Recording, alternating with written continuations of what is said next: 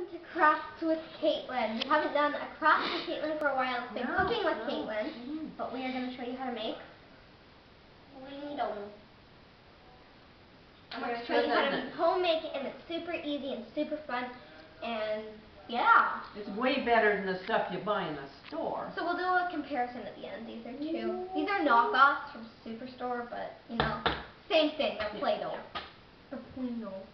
So we'll get this started because this may be a little bit longer, maybe 10 minutes. So sit back and enjoy the show. It doesn't take that long. I was surprised how So you're going to need a tablespoon of vegetable oil or canola oil or whatever oil is yours. So there's a tablespoon of oil. You will need a third a cup of salt. Now salt is what keeps it preserved. Well, we'll probably pour, but it keeps it preserved. You guys are going to run out of salt pretty soon. We're going to need more. We haven't got more for years, so that's not Yeah, everybody buys salt about once every 5 years. So a third a cup of salt. And you'll need a cup of flour. Now, if your kid is gluten-free and you want to make this, then just tell them not to eat it. Well, there's different flours you can use too, like different kinds of flour. There's, I don't know what, rice flour, but I don't know if it's quite as good. You'd have to try it. We're not sure. Yeah, we're not going to try it today. Because we don't want to go out to the store and buy expensive flour. No. But it's true, when Lauren plays with it, she has to wash her hands. Yes. Lauren's my cousin and her granddaughter, who got celiac and diabetes.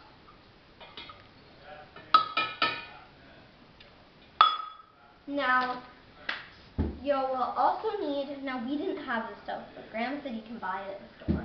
We couldn't find it, but cream of tartar. That's an old-fashioned ingredient, and people used to use it in cakes and recipes like that. Yeah, you can make baking powder. Well, I think in the old days maybe you had to make your own. I don't know if they made baking soda. Now you'll need 2 tablespoons of this, and this takes the longest to get out. Yeah, it's kind of caked in there. I forget how much that cost. It might have been pretty expensive. It is. Is it?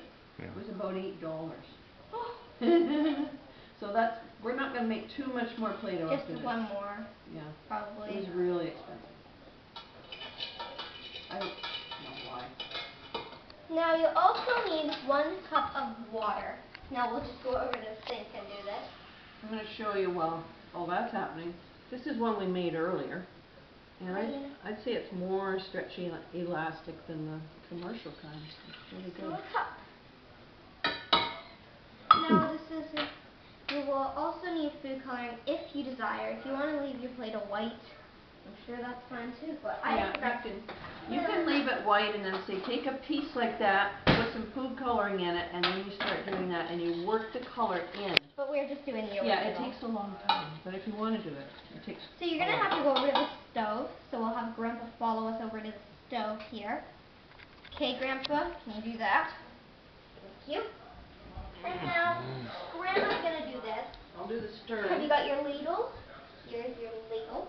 Yeah, you gotta stir with this. I mean, really stir a lot. I'm gonna do some pre-stirring. It's not on. Yeah, but I want to stir it a bit before we start, so it won't be so lumpy.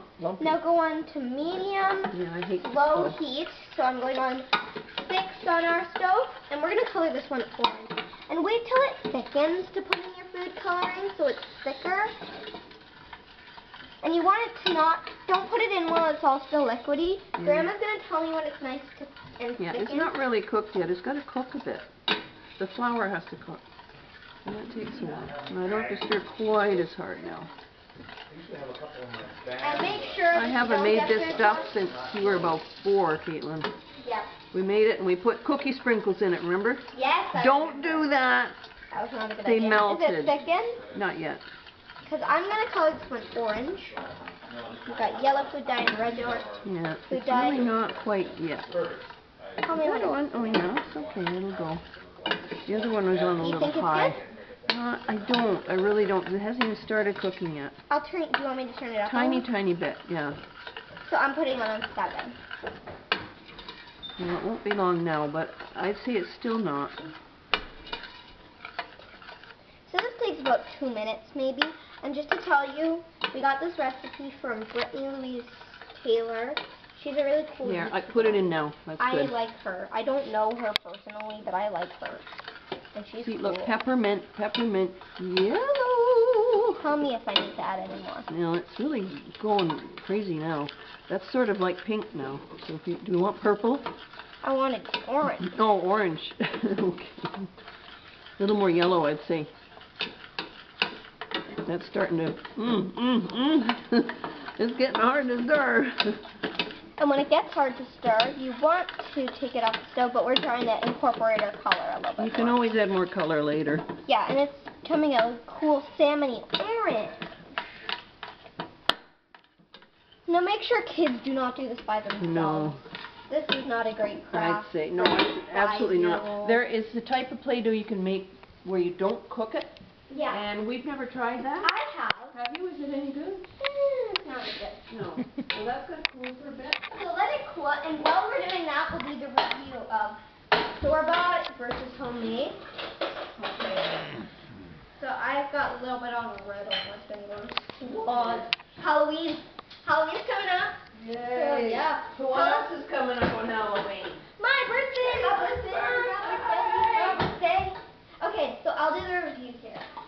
So I'm taking out this blue Play-Doh. We got these from Superstore. $2. So I'll start with the hardness of it. It's kind of hard to squish. I mean, I guess you'd have to warm it up. But with this, and we made this like, I don't know, maybe 15 minutes ago. It's very soft. It's nice. It's cool and it's super soft, super light. With this one, stretching it to pull and make shapes with it. I'm going to try and make a little ball, just a little ball in my hands. And I'm really struggling to make the ball. It doesn't like to be molded. Like this is what I've made so far. And with this one, I'm not looking, but it seems easier to make a ball. This is the ball I've made. And I don't know, these are both not perfect circles, but I think this one looks a little bit better. Personally, this is stiff, this is soft. Grandma, try. Stiff. No, okay. Which one is stiffer? That's stiffer, but you know, that has a nice feel to it. Yeah, Nice. so I would give this a 7 out of 10 if you don't want to make this. But if you want to make it, I find that me and Grandma find this way better. And now this is really hot, so I think we're going to stop the video here. But just to tell you, knead this until it's the desire you like. And thank you for watching. Subscribe, like, comment what you want to do. Comment if you want us to do a Halloween episode. And bye! Aww.